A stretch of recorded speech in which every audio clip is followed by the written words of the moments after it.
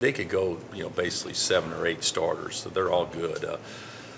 And I don't know the status on Teague because I don't believe he's played the last 2, but I'm sure he'll be ready for us. But their quartet on the perimeter can all go get their own shot and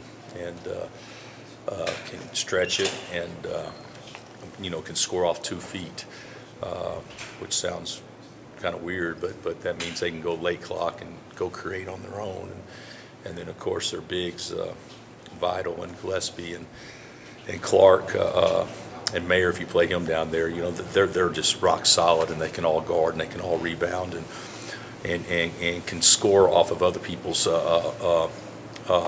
plays and certainly are really good around the basket. They don't stretch it as much, at least their 3 bigs don't stretch it as much, but they are so good around the basket. So they have a complete team. They're as good a team as we've had in our league since I've been here.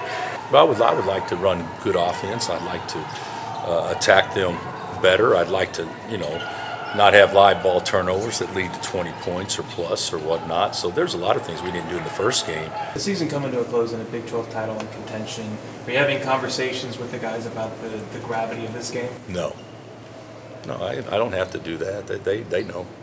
So they know how many games are left in the league, and I'm not approaching it like a league race. I'm approaching it like an opportunity to play a terrific team on a big stage away from home. So the league race isn't something that I'm going to emphasize. Now they may talk about themselves with it, and we also know this: if you go down 2 games with 4 left, even if we were to be fortunate enough to run the table, I don't see them losing twice. So we know that this is a big game concerning the league. I don't have to talk about that. Do you think this will be low scoring and grimy? I think, yeah.